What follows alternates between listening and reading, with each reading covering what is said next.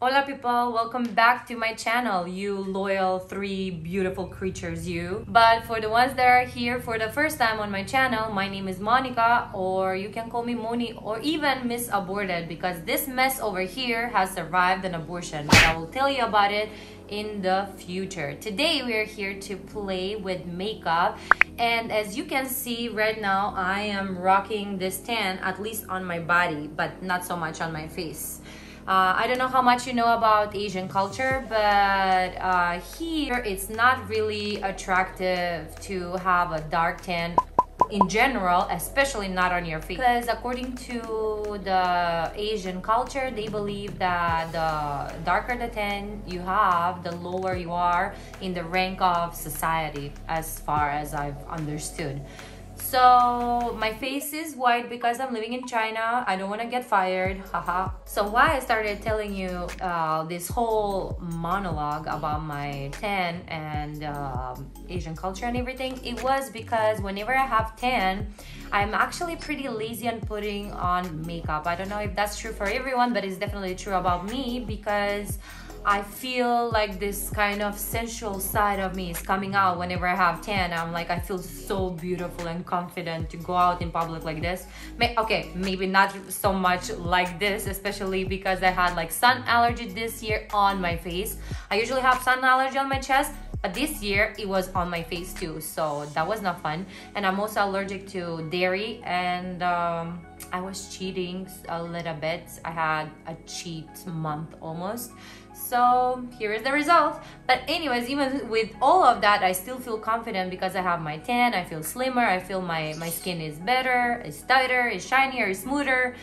So I don't want to apply makeup. So today I was inspired to do this video about summer makeup that is going to be fun and not too heavy. We still am going to apply a lot of makeup because that's what I do, but it's gonna be more like light makeup, more like skin tint, or because I have this foundation and I've been using it throughout the years a lot, especially when I was younger, and then I stopped when I became a little bit older because my skin became more mature, so I cannot use this all the time.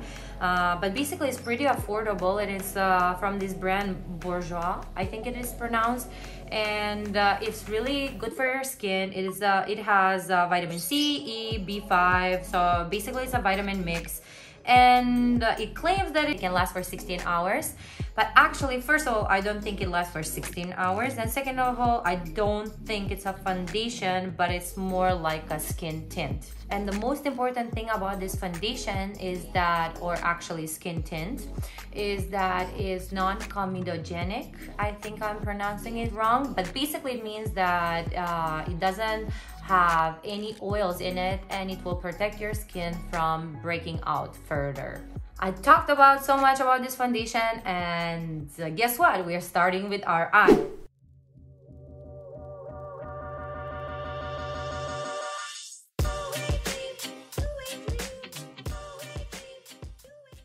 Okay, so I primed my eyes with my Pillows Huge Base in the shade 2, or it's called the Rumor, and it will last me forever and a day because it's like the packaging is so big. I'm using it all the time, but I'm not complaining. And long story short, I have base on my eyes, and now I'm gonna go with this palette that I don't know for what reason, but many people didn't really like it. Is the 35L The Ice Fantasy from Morphe, or by Morphe.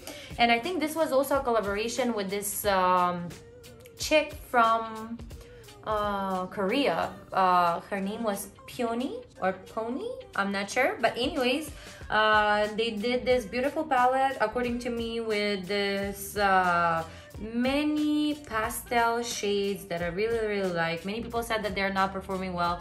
You just need to find a way to work with them. You know, pastels in general, they are like not easy to work with. They are not blending well.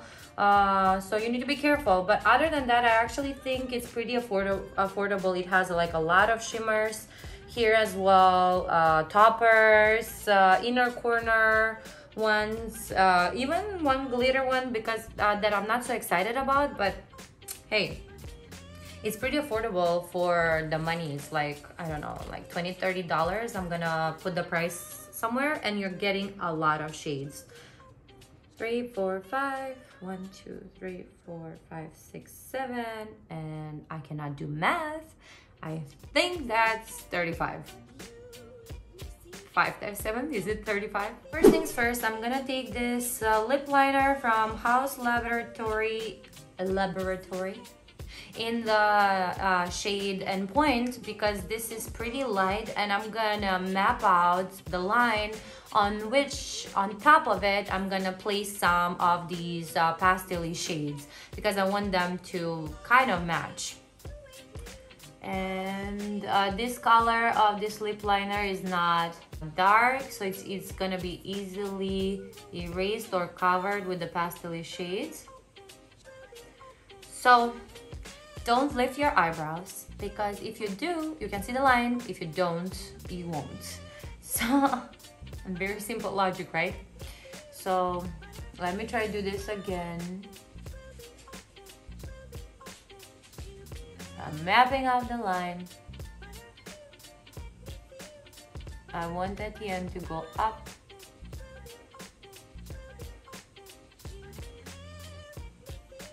And that's that. So let me do the same thing on the other side. Okay, I think that's that. So now from the palette, I'm gonna go with this greeny, limey pastel shade that is called Echo. So I'm gonna take Echo first on a small Eco Tool brush. All these pastel shades, they're really kickbacky. So I'm gonna first dust it off, and then I'm gonna apply it on top of where that line is. So tap, tap, tap. Never blend with these pastels, because if you blend, they will disappear. And even though I tapped it, there is still some fallout, right? I mean, right? Do you agree with me? It's obvious. And I'll apply a little bit more to intensify that color. And I'm just gonna tap again. Don't blend, because then the color will disperse. You're wasting your time. And like, this is pretty intense, you see? Even it's like you're putting it on top of a lip liner that is brown, still covering it like there is nothing underneath. Tap it, tap it, tap. Just look at this. But even so, I still like this palette. The shades are still performing well. And it's still affordable, even if you're just buying it for the pastel shades. The dark mattes, I'm not really happy with them, but I don't use them anyways so much. Unless sometimes I'm like in the bathroom and I'm experimenting with some makeup, and then I will do that, but otherwise, no. Look at this fallout. I'm gonna try to remove some of the fallout. Thankfully, I didn't apply primer yet on my face, because if I did that, removing this would have been a little bit more challenging. Okay, on another Eco Tool brush, I'm gonna take another shade. And the next shade that I'm gonna go on top of this is Coral Cloud. Still kickbacking. Same like the first one. And then I'm gonna start tapping it from where we added the previous one, a little like towards the right, and then with whatever leftover shade there is on top of it, I'm just gonna tap and try to gently blend towards the previous color. You don't need to do much to blend pastel colors, because they blend in within themselves without a problem. I am tapping the first shade towards the line that the liner is applied, and then with the leftover, I am going a little bit lower and a little bit higher above that to kind of blend upwards and downwards from that line that I applied at first. So now on another brush, just like the previous used ones, I'm gonna take pinky shade that is called Sky High, and I'm just gonna apply it here not too much like the previous shades, because I just want this to be the transition towards the purpley shade, or more like lavender shade. Just here to change this corally shade into a pinkish hue. Tap, tap, tap, never blend. And whenever you're happy with that pink shade, then you're gonna take another brush, or just like in my case, I'm gonna clean this one, and then take the next color, which is called Dreamer. And this shade is dreamy for real, like it's beautiful, lavendery kind of shade.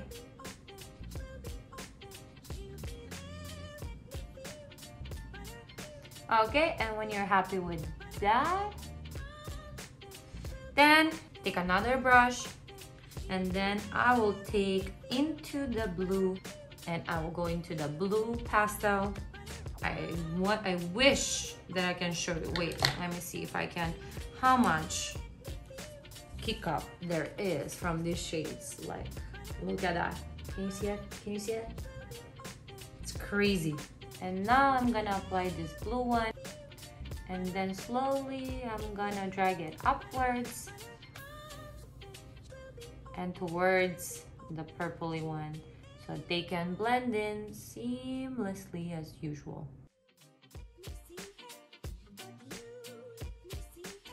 Okay, and now we're gonna take a white liner. You can take it in any color, but I think the white one is the best to make all of these colors pop and to get this neon look that I'm trying to achieve of these colors, because when you put that white line, all these colors will make the liner to kind of seem like it's glowing. And I'm gonna take the Suva Beauty, the Hydra liner. I think they're really good. They're not cracking, they're performing really well, and they're pretty affordable as well. I love affordable makeup. I just sprayed setting spray in my liner, and now I'm gonna mix in the liner with my brush that is actually intended to be a nail art brush. And I'm gonna mix it until I get the thicker consistency, which will be runny enough to be applied, but thick enough not to be see-through when you're applying it. Now, this is the scary part that you don't want to mess up, but that's why we have the line underneath. So what you need to do is you need to go in the middle of this line that we already have created with the pastel shade with the eyeliner. So good luck.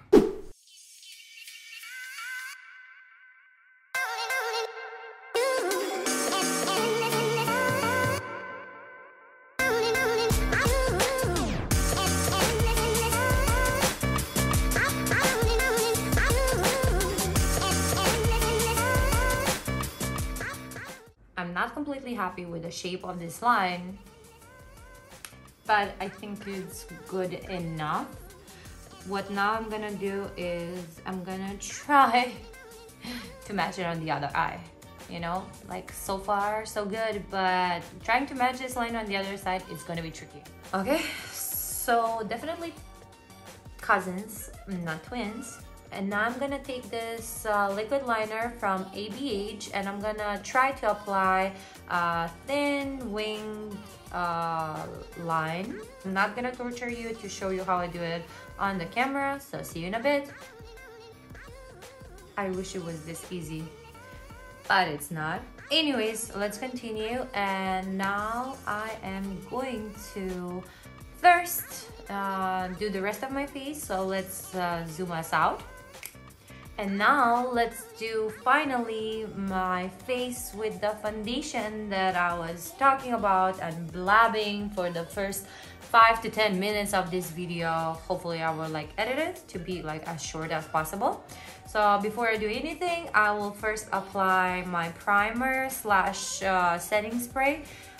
Because this is multitasking setting spray from Milani, really affordable, and you know me, I really like affordable things.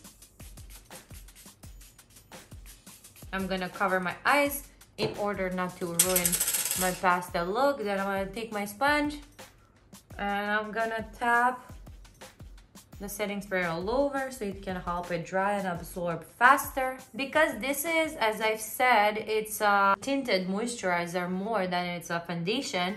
So what I'm gonna do is first I'm gonna start applying it with my fingers, because with a brush it leaves streaks. With fingers it still would leave some lines, but it's gonna be less. The good thing about this tinted moisturizer is that one shade will fit a lot of skin ranges, because it's not so as I've said, it doesn't cover a lot. It's not a full coverage, obviously, and because of that it can easily adjust, and definitely it will become darker or it will oxidize. And right now I'm gonna pass through with my sponge to absorb the leftover foundation, and this is why I don't use the sponge from the beginning, because if I do that it will absorb most of the foundation and it won't cover as much as it does right now. And I'm gonna take my Fit Me Loose in the shade of light medium from Maybelline. And this is a perfect shade for me at this moment, finally, because I am tan. I'm gonna take a large fluffy brush, dust off a little bit of it, and then apply it all over my face to set this foundation everywhere but around my area where I'm gonna apply my concealer. Okay, tap tap tap.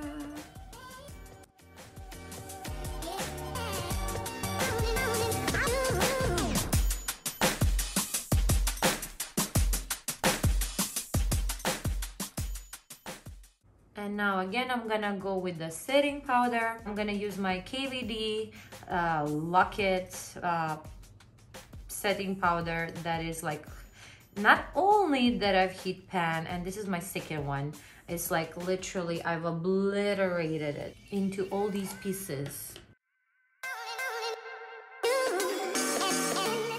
And now I'm gonna do my under eye, and I'm gonna use the same pastel shades that I use to achieve the upper look, but I'm gonna apply them on the bottom of my eye.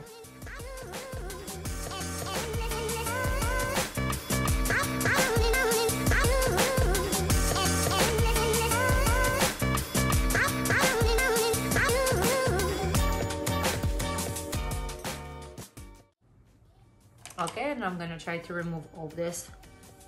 For this look, I'm gonna use a light bronzer, and that is the Butter Bronzer from Physicians Formula. I'm gonna apply first on my cheekbones. I am gonna use this bronzer as contour as well. I'm gonna try to contour with the bronzer because it's summertime. I don't wanna go through the trouble to apply contour, then bronzer, then whatnot. Even though I've said this foundation, you still don't want to go with it with really circular motion and strokes with all the rest of the brushes, because this dewy foundation or tinted moisturizer might lift. I'm gonna do the same thing here to try to bronze up my forehead, to tie it and try to match it with my skin tone, which is really totally different. Okay, now let's remove this double chin area. It's like double chin. Who? Me? No, I don't have any. And I'm gonna contour my nose. So what I basically do is, like, I don't do too much. I take a bronzer or a contour powder, and then I try to thin out my nose a little bit. And then, because my nose is pretty long, I don't want to make it too thin because I have a long nose. So because my nose is pretty long, I'm gonna try to shorten it visually, and now apply underneath, and then tie it again on the sides. And then I'm gonna apply bronzer on top of my lips and on the bottom of my lips. I'm gonna look like a crazy person that has eaten some chocolate, or like a 2-year-old. that didn't notice that the chocolate was melting and smudging all over its mouth. Okay, and when you will look like a crazy person, stop. Why we are doing this is to make it seem like you have like this beautiful and bigger pout. I love using eyeshadow palettes as a blush choice. So I'm gonna take the corally and pinky shade on my blush brush from Real Techniques. And I'm gonna go between both of them, and this is definitely pigmented, like look at this, so be careful. And then I'm gonna apply it on my cheeks. So why this is good to use your eyeshadow as a blush, it's good because like you will always ensure that your blush will match your eye look. Recently I like applying this Diamond Dasher highlighter from Kaale. I think it's gonna match perfectly with this look on my cheekbones and on my nose. But for that, I'm gonna use a different brush, and I'm gonna dip it here, and I'm gonna apply under my brow, tip of my nose, because why not, on my nose bridge, a little bit on my above my lips. So I'm gonna apply the same highlighter in the inner corner. Now I'm gonna do my eyebrows, and I'm gonna use my Benefit Precisely My Brow pencil in the shade 4. And whenever I do my eyebrows, I actually don't do so much. I just fill them in here and there, wherever there are some holes from the hair renewal, you know, like there's always a hair that'll just like fall out and will create a hole in my eyebrow. I'm gonna apply this Estée Lauder mascara that I got as a gift, the Pure Color Envy Lash Multi Effects mascara in the shade black, that I got it as a gift when I went to Sephora the other day. So let's test it out and see if it's good. And it's like in a mini packaging because it's a gift, of course.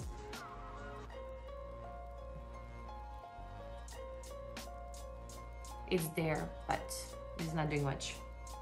Let me be smart and let me do falsies before I do my lower lash line. And now I'm gonna do my lips, and I wanted to try the new NYX Shine Loud High Pigment Lip Shine, which basically is, from one side we have the liquid lipstick that is pretty sticky and it's long lasting. They say it's really difficult to even remove it at the end of the day, and this is sticky. When it dries out, it dries sticky, but then on top you put the other side, which is this gloss that has like this interesting brush that mimics the nail polish brush. Like look at this. And when you apply this, the stickiness is not there anymore and it doesn't transfer to anything. And I want to test it. Finally, it's been here. I've been waiting for it to arrive for almost a month and a half, maybe 2 months. So let me find any lip liner that will be suitable. Recently, I really love using the Juvia's Place lip liner in the shade So Rare, and this is the Luxe liner. I think I've used it in the previous video.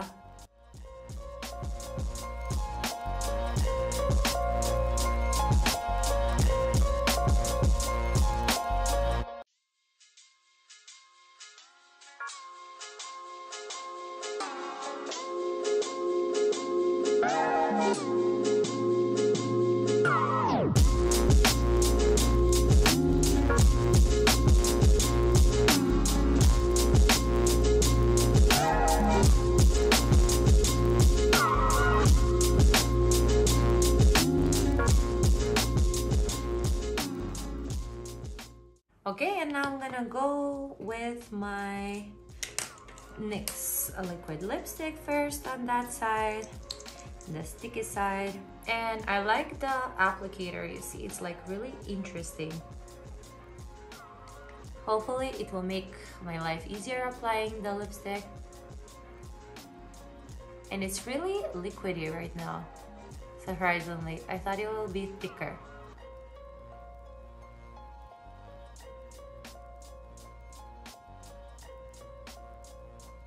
Guess what, guys? My lights have died. I am so amateur. So we are here in my bathroom to record the outro. So this is the finished look.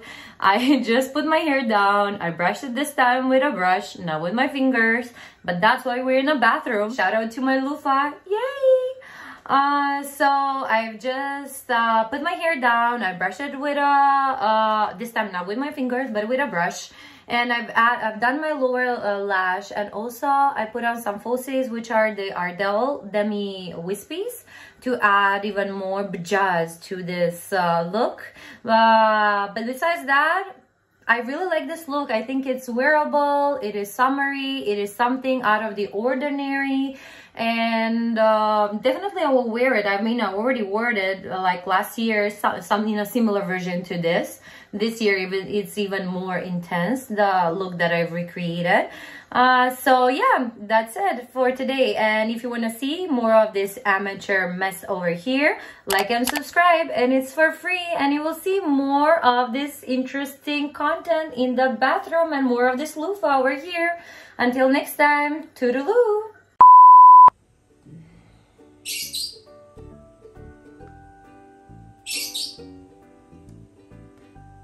I don't know why, but my bird is always going crazy whenever I am recording. Maybe she's triggered by my voice. Whatever it is, I mean, it's night and they're supposed to be sleeping in the evening, but here we are. So I hope you won't be triggered by the birds' noises and sounds in the background. So as I was saying, you're gonna get it. I'm gonna kill you. Why now? It's time for you to go to sleep. Go to bed, Brian. Go to your nest. It's 9 o'clock in the evening. Oh no. I have an argument. Now my cat is going.